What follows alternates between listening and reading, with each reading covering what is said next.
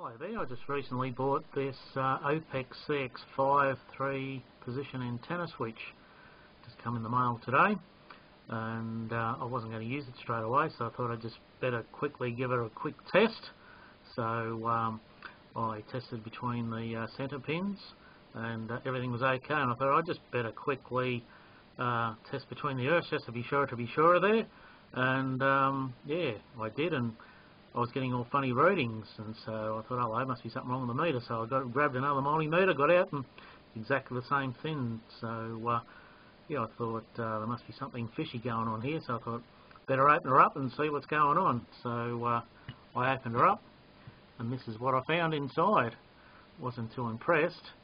Now, as you can see, there's just a solder blob between the socket and the casing, and the bottom one here, I decided to just put a little bit of force onto it, and not to my surprise, it come away very easily. Now, as you can see there, where the solder blob was on the chassis, it's rusty.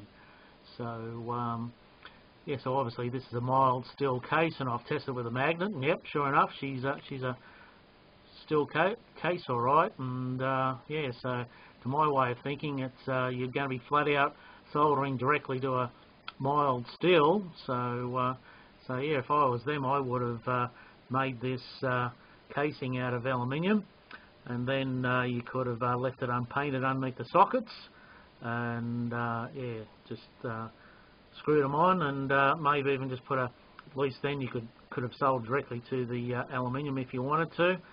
And yeah, so this thing is, in its current configuration, a failure. So and it's also made in Taiwan as well. I was very disappointed, because yeah, normally the stuff now out of Taiwan is of reasonable quality. So yeah, I would highly recommend you not buying one of these and giving them a wide berth.